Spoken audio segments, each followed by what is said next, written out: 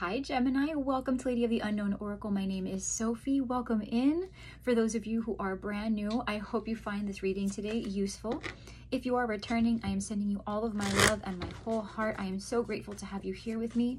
If you've been following me for a while, I've included a brief life update in the description box below. This reading is for any and all Gemini placements, so please take this reading as it resonates. Since this is a general reading, it will not resonate for everyone. If you find today's reading does resonate with you, though, you can absolutely find the link to the extended reading in the description box below, along with information about the reading schedule and my personal reading availability. This reading can be applied to any and all situations, including love and career and personal growth. So without further ado, Gem, let's jump right into your reading. So I'm going to cut the deck, and while I was pre-shuffling, okay, I pulled some additional cards from the Angel Wisdom Tarot to get advice for you right off the bat, okay? So before we lay down the Celtic Cross, I'm going to show you what we pulled. So we pulled the Lovers and the Five of Wands along with the Page of Wands. So with the Lovers, this is your energy, so you're coming in very strong, and so with underneath the deck also being the Three of Cups, what I got from this advice is to follow your passions. All right. If it's down to a lover, or a choice in love, or some kind of choice that is important to you in career, in your educational pursuits, it's a new endeavor, whatever it is, because the Page of Wands is an adventurer. This is somebody who is often found at a crossroad and just has a lot of excitement, a lot of energy, and just really motivated to go and do something. And you might have been receiving a lot of opinions from different people. You might have been conflicted even within yourself on what to do. But the truth is, you know what excites you most, and you are being urged to take a closer look at what makes you excited, what inspires you, what motivates you, what empowers you, and in what direction do you feel pulled? Because sometimes we feel like in order to choose something, we have to push and do this uphill battle thing where we're constantly fighting so hard to feel accepted, or we wish we wanted a path because it's simpler, but meanwhile, we're fantasizing about a different opportunity. What path feels easier? And it's like going down the path of least resistance. So consider what motivates you and what path pulls you in as opposed to requires you to push through it. Okay? Underneath the deck, we have the Five of Pentacles. So for some of you, there has been a financial shortage, energy shortage, time shortage, right? Pentacles indicate all three of those things. So for some of you, you feel very left out in the cold, or someone may have made you feel this way. This is definitely a challenge. This is something that you shouldn't have to go through alone, but you might be. I would say with the Five of Pentacles, it's usually a sign that you should reach out for someone else in the environment that has experience in whatever it is you're going through and get their input on the situation. All right, but let's go ahead and just see what's going on. So your current energy is the Two of Cups.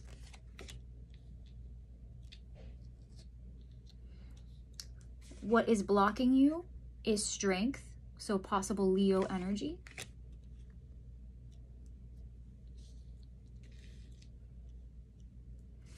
Best case scenario is the Ace of Swords. Why it's all happening is the Six of Pentacles. Recent past, we have the Page of Cups. Coming in, we have the Wheel of Fortune. How you see yourself is the Seven of Wands. What is in your environment is the Ten of Swords. Your fear is the Ten of Pentacles. And your most likely outcome is the Knight of Pentacles. All right, so for some of you, you are dealing with an earth sign.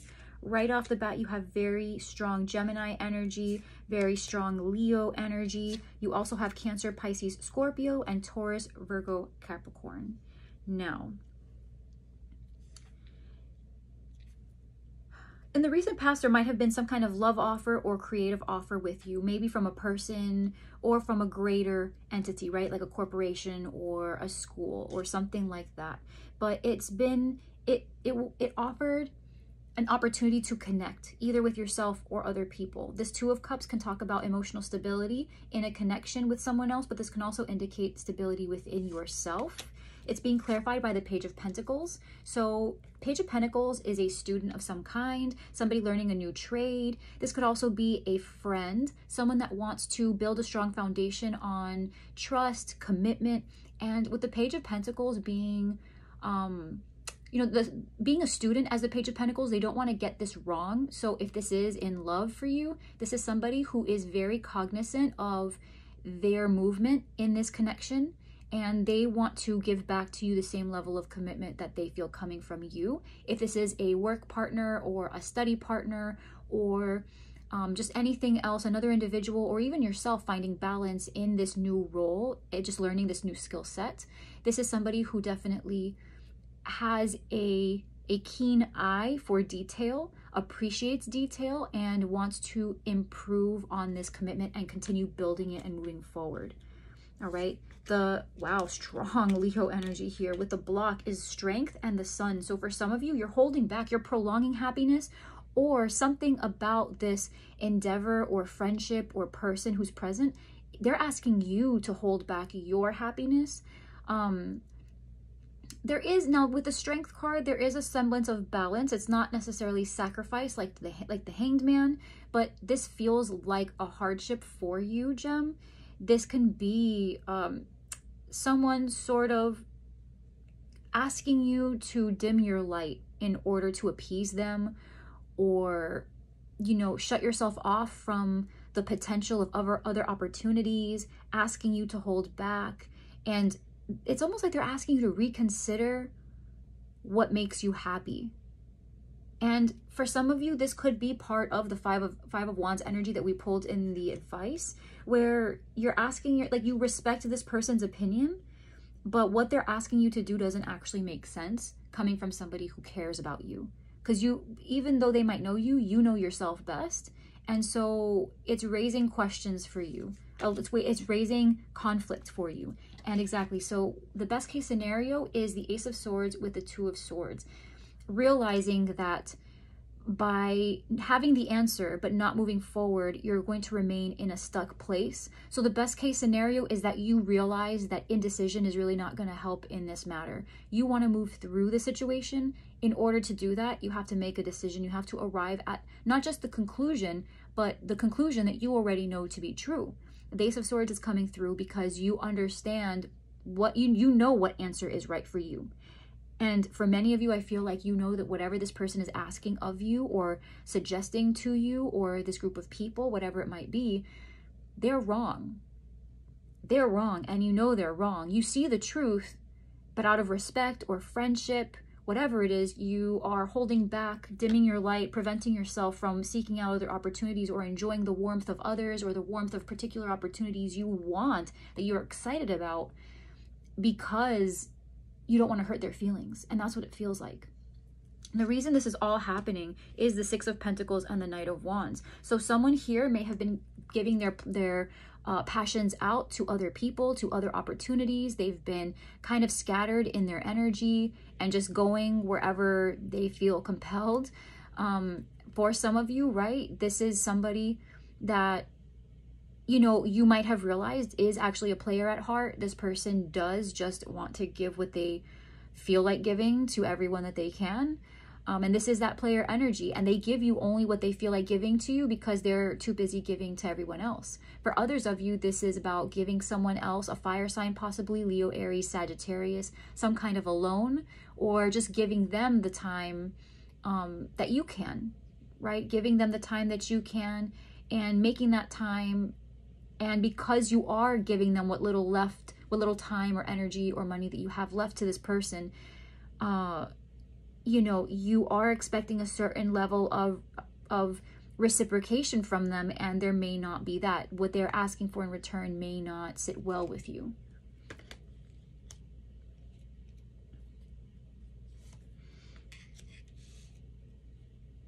Now, in the recent past, we do have the Page of Cups and the Magician. So this could be Gemini, Virgo. This could be a Gemini, a Virgo, Cancer, Pisces, Scorpio energy. Okay, so if this is a Gemini or a Virgo, this person has definitely made their friendship and their flirtatiousness and their desire to have something possibly more romantic with you known. This person feels very comfortable and confident in where this is going. For others of you, this is really just you, just doing what feels right in your heart, right? This new love, this unjaded love, this creativity. For others of you, this spiritual growth, this intuitive pull, nudge, whatever it is, it's like this pathway. You feel like it's open to you, it's meant for you, and you are confident in your ability to seek it out, seek out fulfillment, and grow in your own right. Right? This is the beginning of a journey for many of you. The Page is a very young energy, and the Gemini is a 1, or the Magician, I should say, is a 1. So this is the beginning of a new process in love, in career, in whatever spiritual growth that you're encountering at this moment. You are a manifester. You are in the baby stages of a new plan.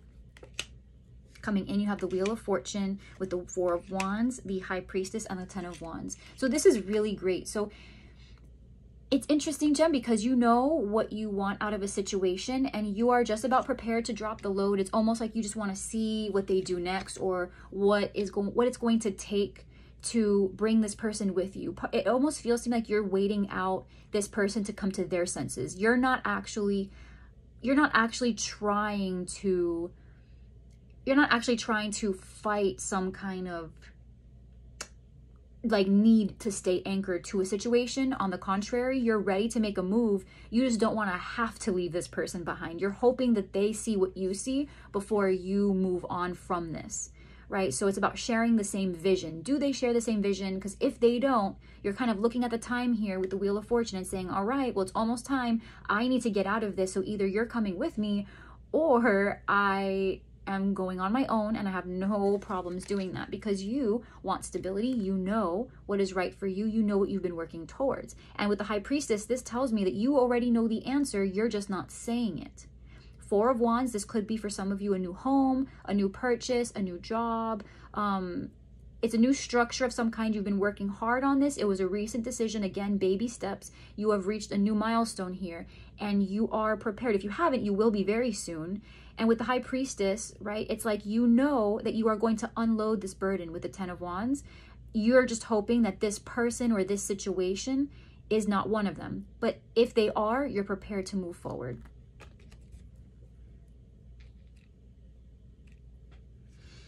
How you see yourself is the 7 of Wands and the 3 of Cups.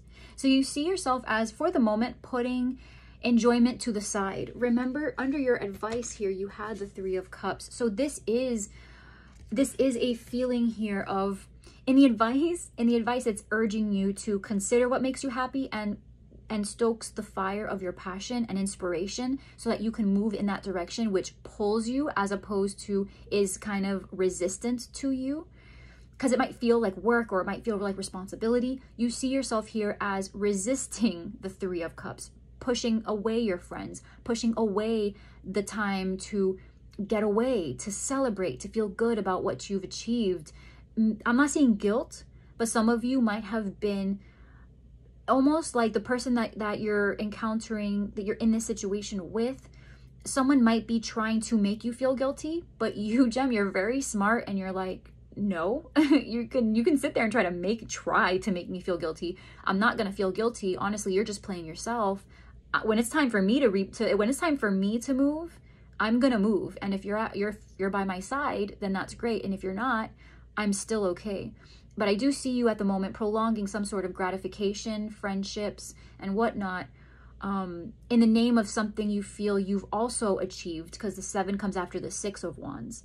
Right? So there was something that made you feel very victorious, something that you have put a lot of time and energy into, and something that generally brings you a sense of pride. You are protecting that by leaving the friends and celebrations to the side. Now, some of you are trying to preserve this energy, and you stick to your guns, and you say, you know what? No, these were people who I knew before. This was my crew. These are folks that you shouldn't feel threatened by.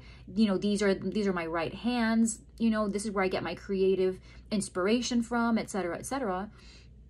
And you actually are standing by the side of whatever this Three of Cups means to you, and you say to this other person, no, you know, I understand where you're coming from, but this is where my happiness lies. If this is a career path and a choice that you're making, it makes you very happy. And you're choosing happiness. You are trying to preserve it. It does feel to me like you're prepared to move on, Gem. You're just hoping whoever else is involved here, you're hoping they come to their senses. We've got another 5 on the table, right? 5 of Wands, 5 of Pentacles, and 5 of Swords. So we do have 5s. There is conflict here, but what's in the environment is, like we mentioned, with manipulation and someone possibly trying to make you feel guilty, someone here has realized that that is not going to work. With the 10 of Swords and the 5 of Swords, this is a very painful ending to somebody trying to get one over on you, right? I feel, Gem, that you are really just trying to make the best decision possible for everyone involved, but the people involved don't see what you see, the big picture. They don't understand how what they do and what they say has a ripple effect, and in many ways, you're actually leading this situation. So you're not asking permission. You're letting them know where you're about to be. So if they want to be with you, they need to make a choice for themselves. You're just giving them the grace of patience. But besides that, the manipulation, the tactics, the conflict, the getting in your head, Gem, you've outsmarted that. You invented the rules to that game. You don't play mind games because you don't have to. You are a straight shooter. You say what it is, and then if they like it, they can go with it, and if they don't, they can step to the other way. Right? You don't play these games. So someone in your environment here has realized that that's not gonna work. You're not prone to that, Gem. You're smarter than that. And here we go with the fear, 10 of Pentacles and the World. The fear that something that you've worked really hard towards is going to come to an end. The fact, you know, the fear here is the 10s can be legacy, but a lot of the times the 10s just talk about endings, and sometimes things end halfway. I've seen the 10 of Pentacles represent a third-party situation because for all that it is, it's not a marriage, but everything that could be possibly put into that third-party situation that's it. It's reached the 10, right? That's about as great as it's going to get. That's about as complete as it's going to get. So the 10 of Pentacles just indicates that a cycle will come to an end at whatever phase it is meant to. It doesn't necessarily indicate marriage. It can, but not necessarily. So with the World, with this being in the fear position, it feels to me like someone here is afraid that this is all there was, and that the chapter ends with this ending being where it's left off. Is this it? Right? Will I not get the payout? Will I not get the money back? Will I not get my share? Will we not profit from this? Right? Am I going to lose this money in the divorce, in the separation? You know, am I going to make the wrong business deal? Am I going to lose all this scholarship money? Something like that. Something impactful. It's big. Whatever this is, it's impactful and it's big. And it's the closing of a chapter. So you're afraid of this ending this way, or someone is afraid of this ending this way. We have the Hierophant here, could be connecting with a Taurus, strong Libra, Aquarius, Gemini, Cancer, Pisces, Scorpio, Taurus, Virgo, Capricorn. So everyone in some capacity is here. Now, your outcome, most likely outcome here is the Knight of Pentacles. All right, so Taurus, Virgo, Capricorn energy. This indicates a slow but sure journey. All right, the Knight of Pentacles understands that the pentacle that they hold moving from point A to point B, the journey needs to be slow in order to preserve the pentacle. It is delicate, it is fragile, and it is of the utmost importance that seed be planted. Excuse me, that seed be planted. And so whatever this is, this indicates a commitment that might take a while, and it's slow to progress, very, very slow to progress, but it will guaranteed get to the end. Not like the Knight of Wands, where it might decide halfway through its journey it wants to go in the opposite direction. Not like the Knight of Cups, where maybe something wins over his fantasy and he glamorizes a new direction and moves in another direction. Or the Knight of Swords, who may never get to where he wants to go because he gets to the end and just is reckless, right? The Knight of Pentacles takes into account every plan A, B, C, and D. So this could be you just being resourceful, Gem. This could just be indicative of your journey, that you are taking baby steps, and that as long as you continue forward, you are going to reach the end. Knight of Cups here could be a Cancer, Pisces, Scorpio with whom you're connecting. Hierophant can be a Taurus. Queen of Swords can be a Libra, Aquarius, Gemini. But this is about moving towards a direction that wins your heart. Okay, this could be a new love interest. This could be being in love, just having a love for what you're doing and moving in that direction. But with the Hierophant, this energy is magnified and is put in stone. So how we just said with the Knight of Cups, sometimes he might glamorize and fall in love with a different path and move and change course. The Hierophant says, no, you have decided on a commitment. You've decided on a plan. This is school, marriage, a career path, spirituality, right? The church. This is about not only moving in a direction that owns your heart, but it's also setting it in stone and making a long-lasting commitment to it.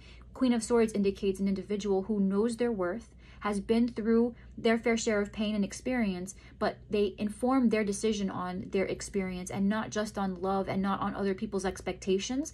She makes a choice and she puts her foot down and she lets you know what time it is, right? So this is the energy here and the outcome. Someone here makes decisive movements towards a commitment where emotionally they feel like it's right, and where the patience required is patience they also have in order to move into this commitment, move into this marriage, move into this new phase of being in love and seeing where it goes, being in love with your job, loving your career, whatever it is something meant for you. And for the collective, that opening advice of follow where your passions lie. You might have been investing your energy and your time into opinions of others, or choosing other, trying out different directions because people have been kind of giving you their advice on what you should do with your time in your life, when in reality you know what you want, you know where you belong. And so the advice here is listen to your passion. Listen to your passion and make a choice. Stand up for what you believe in. Stand up for what you believe in. But instead of asking yourself, what do other people think? Ask yourself, all right, well, am I ready to move on? Even if these folks, even if this person feels like this is where they want to continue to play, because I have other things that I want to do. And if they're not on board with me, I don't know what to tell you. I'm out, So Gem, very beautiful reading. I'm going to go ahead and take this to the extended. Right, we've covered some guidance and advice here. In the extended, we are going to uncover a bit more for anyone who might be dealing in love, because I am seeing this being kind of going from a friendship, possibly something kind of platonic, into something more serious. So we will cover love in the extended reading, and we will see how this person feels towards you, their intentions towards you, the actions they might take towards you, and we'll pull additional clarity on the most likely outcome between you and this person for those of you who decide to join the extended. So hopefully a little bit more information and specificity around the outcome there. So my loves, thank you so much, Gem, allowing me to share this space with you. If you found it helpful and clarifying, please remember to like, share, subscribe, and leave a comment down below. I'd love to know how you're doing. And yeah, if you're going to join me in the extended, I hope to see you there. I look forward to it. And if not, I will see you in the next reading. I am sending you all of my love. Take care and stay well.